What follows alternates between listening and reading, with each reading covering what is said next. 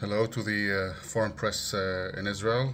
Some of you came just in the last few days or maybe yesterday to cover the war with Hamas. My name is Ofir Gendelman. Up until January of this year, I've been the Prime Minister's spokesman to the Arab world for 13 years. I've served under Netanyahu, Bennett, and Lapid. I'd like to talk to you a bit about the situation now on the ground when it comes to the war with Hamas. This is a different kind of war. It is not even remotely similar to the latest rounds of fighting that we had with Hamas in the last few years. This is something else. It is something else because Hamas has stormed our border communities and perpetrated pogroms against the people in those communities. They butchered from point blank whole families, riddled with bullets, children, babies, mothers and fathers, elderly people in their beds, and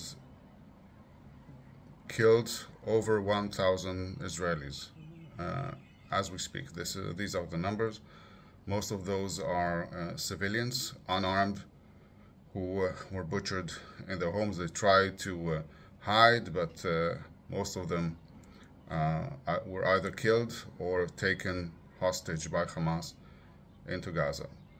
So now, after 4 days of fighting, the IDF has been able to clear out the border communities. More than 1,500 Hamas terrorists have been killed. These are the best fighters that Hamas has. They send them all into our communities in order to kill as many Israelis as possible, both civilian and military. And we've killed 1,500, and we've taken prisoner hundreds more. And they are now telling our security services what they need to know about how this attack has transpired and so forth. When it comes to IDF operations in Gaza, you've seen the Air Force's raids over Hamas targets all over the Gaza Strip. Hamas is paying dearly on the savage, brutal attacks on our border communities. And the military is preparing for more operations in the days to come. There's no doubt that Hamas is paying heavily for these crimes. How does the Arab world look at this situation?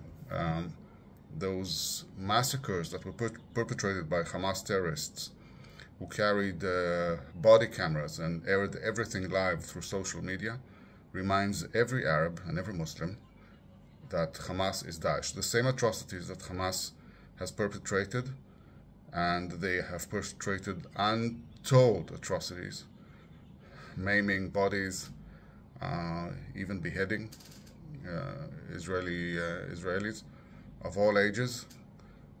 This reminds everyone of ISIS, of Daesh, and it sends a clear message in the Arab world of what Hamas is. This will translate and has translated into unprecedented support of Israel that we are seeing on social media by young and older people, even in countries that do not have diplomatic relations with Israel, Saudi Arabia, even Kuwait, and naturally the Emirates and Morocco. And this will have an effect on the way that the Palestinian issue will be getting worldwide and in the Arab world.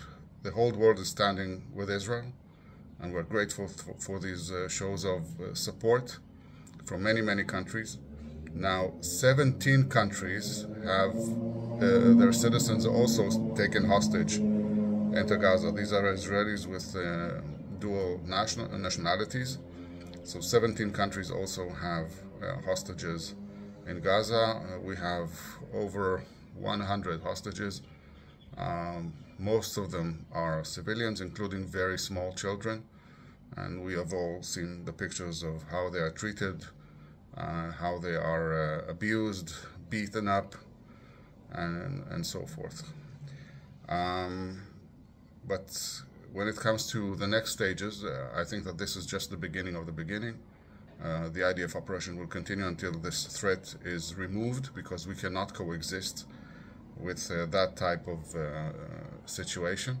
In past years, people thought that, if we would improve the economic situation on the ground in Gaza, maybe Hamas will become more moderate and take care of the needs of its own people.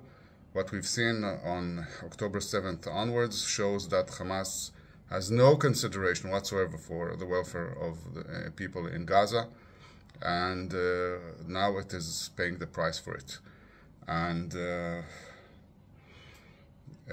this is an unprecedented situation in which we are working hard to defend our people, clear out those terrorists from our side of the border, and we've have been successful in that. On top of that, the IDF will continue to strike very, very hard at Hamas and the other terrorist organizations that are operating in Gaza. If you have any more information, please, or questions, should I say, you can forward them to the Journalists Association in Jerusalem, and they will get in touch with me. Please do go visit the border community, see for yourselves the atrocities. There are no words to describe the horror. Thank you. Be safe.